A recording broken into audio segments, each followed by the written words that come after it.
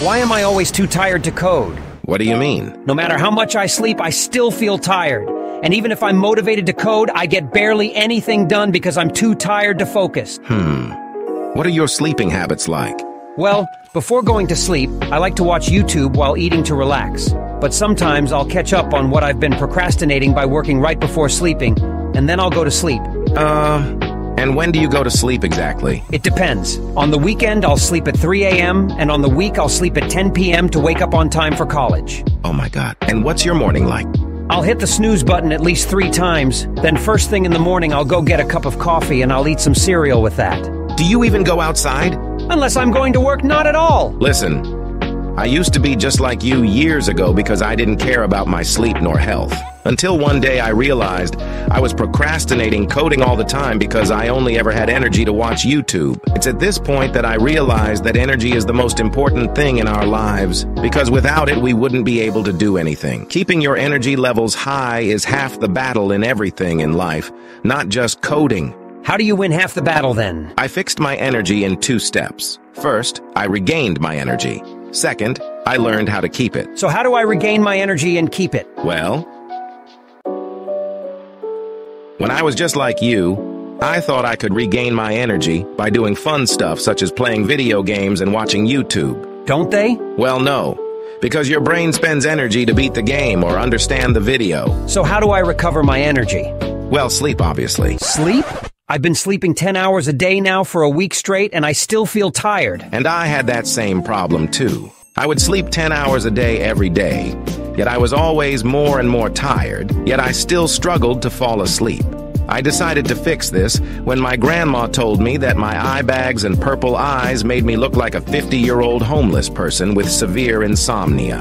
Ah, hell, nah, that's rude, man. She was right, though. So after an intense Googling session the next morning, I found out why. The circadian rhythm. Your body regulates itself with an internal clock that tracks what time of day it is. But I already know what time of day it is. I just look at the clock. Yes, but your body doesn't. So it relies on factors such as your sunlight exposure, how long you've been awake for, and so on. So you have to start sleeping consistently at the same time every day. Ha ha ha ha ha! Last time I tried that, I stared at my roof for hours until I fell asleep at the time I usually go to sleep to anyways. I literally just wasted 5 hours of my day. The alarm I set up to wake me up early woke me up 3 hours later. So I turned it off, went back to sleep, and woke up at the time I usually do anyways. Me too. I stared at my roof for hours in absolute silence, the most bored I've ever been. So I stood up and I sat onto my computer chair and looked up on YouTube why this was happening. And according to Andrew Huberman, it takes roughly 2 to 3 days for your circadian rhythm to adjust itself to your new schedule. So you wasted 5 hours a day staring at a roof for 3 days straight? No, he doesn't recommend that anyway. He recommends that you wake up 15 minutes earlier every day to avoid disrupting your sleep. Not bad, but how do I stay consistent with my bedtime? I usually stay consistent for a couple days until eventually I enter a YouTube rabbit hole and I go to sleep 3 hours past my bedtime. And now I struggle to fall asleep all over again. Yes, this was the one flaw in my plan. I had done great for the following couple days until I played Team Fortress 2 with a couple friends and stayed up late. The next day, I couldn't sleep at the same time anymore. All of my hard work had vanished literally overnight. So on one of those sleepless nights, I researched on what could hint my circadian rhythm that it was time to sleep. Turns out that if you do the same thing every evening before sleep, your circadian rhythm will associate it with bedtime. So basically an evening routine an hour or so before sleep? Yes, exactly. And make sure you do things that calm you down and relax you, like reading a book, for example. But what if I just skip it? I'm not perfect. I'm going to skip my evening routine 1 day or 2 and mess up my circadian rhythm again. That's right. There's other ways to help your circadian rhythm get the time of day right. Like what? Start going outside and get some sunlight the moment you wake up, so your eyes are fully exposed to the sun and not filtered by a window. And stop hitting the snooze button because it also destroys your circadian rhythm and only makes you feel more tired. Okay, so fix my circadian rhythm by waking up 15 minutes earlier every day, having an evening routine before my bedtime, sleep consistently every day, don't hit the snooze button, and that's it? That's gonna fix my sleep in 2 to 3 days? No, your sleep quality is still terrible because you destroy it, such as by coding before bed. How does being productive before bed destroy my sleep quality? Well, although I had fixed my circadian rhythm, I was still so tired I struggled with motivation.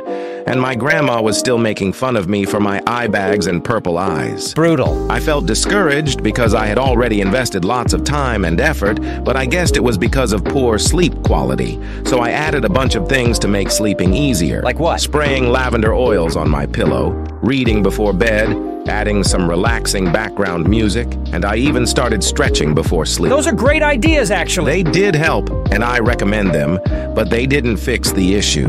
This is when I realized that improving your sleep quality is more about removing things that decrease its quality than adding things that improve it. Like what? Well, back then, I was waking up at 8 a.m., and the sun started raising at 6 a.m., and that screwed up the last 2 hours of my sleep, which is important because it's when most of your testosterone is produced. So the first thing I did was block all of the light that came into my room by buying some blackout curtains, and I already felt much better after waking up. But by far what helped the most was applying the 10-3-2-1 rule. And what do these numbers mean? 10 hours before sleep, no more caffeine. 3 hours before sleep, no more alcohol or eating. 2 hours before sleep, no more work. And 1 hour before sleep, no more screen time. Why not work 2 hours before sleep? Because your brain needs time to go from work mode to rest mode. You can add relaxing habits in your evening routine that calm you down to help your brain reach rest mode faster. All right, I'm ready to fix my energy. Thank you, Giga. No!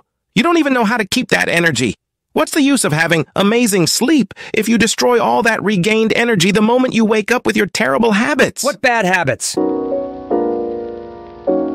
After doing all of these good habits I've talked about earlier, I thought I was set. And I was kinda right. My sleep was perfect. The moment I woke up, I couldn't wait to tackle the day. But after a couple hours, I was already exhausted, and I already felt lazy. Why did you feel so tired so early in the day? Because of my terrible health habits. Instantly after waking up, I started out with the first mistake of the day, drinking a large cup of coffee. Then I ate whatever I felt like eating while watching YouTube for an hour, and I already felt tired. I literally cannot see anything wrong with that routine. And how is drinking coffee first thing in the morning so bad for you? Everyone does it. It's the worst thing you could do. But why? Let's start with the basics first. Your diet.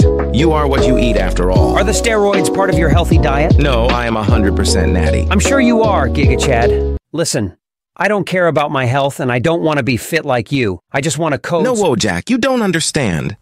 Your diet is crucial as a programmer. Your brain and body are both connected, so a healthy body means a healthy brain too. Fine, how do I fix my diet? When I tried fixing my diet, I knew I couldn't make it perfect overnight. So I started by removing soda from my diet and drinking more water. Ideally, a gallon of water a day. But when I drink more water, I need to go to the toilet constantly. Your body will get used to it. So then I started removing other junk foods from my diet one by one, starting with my least favorite ones. And I replaced them with healthy foods, and 3 months later, I had already perfected my diet. All right, what healthy food should I eat? Well, it's complicated, so we'll make a special video about dieting in the future. So subscribe right now to get notified once we upload it. But for now, you can start with cooking your own food from basic ingredients, since it's basically guaranteed that it'll be healthy. Bro, I'm not Gordon Ramsay. I don't know how to cook. That's all right. You can buy a recipe book on Amazon. Okay, but you still haven't said why I should stop drinking coffee in the morning. Oh yeah, when I drank coffee right after waking up, the caffeine quickly blocked adenosine in my brain, which is the chemical that makes you feel tired. So I felt more energized and focused to code, and even felt that it improved my memory. But after several hours, the caffeine wears off.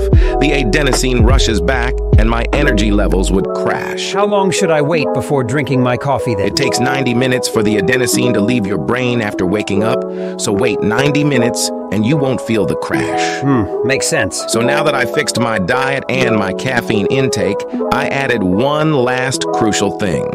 Exercise. I'm too broke to afford a gym subscription. I can barely even afford ramen noodles. That's okay. You can just start with a 90-second sprint outside every morning and get a gym subscription once you can afford it.